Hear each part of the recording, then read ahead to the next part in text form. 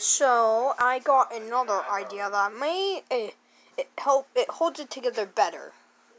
This is just if you don't want them falling apart. I mean, it kind of was well. It's better with two, but I managed with three, so we gotta center the rubber. Okay, wait. Hang on, let me put it back to how I had it.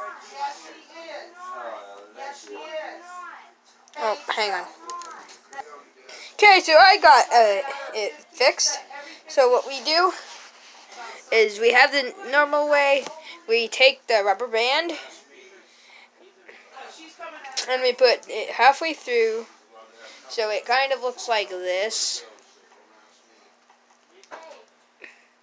And then what we do is we take the middle of one and put it through the other and pull.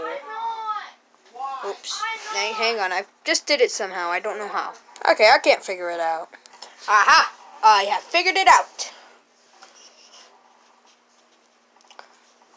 So you put it like, okay, let me just show you.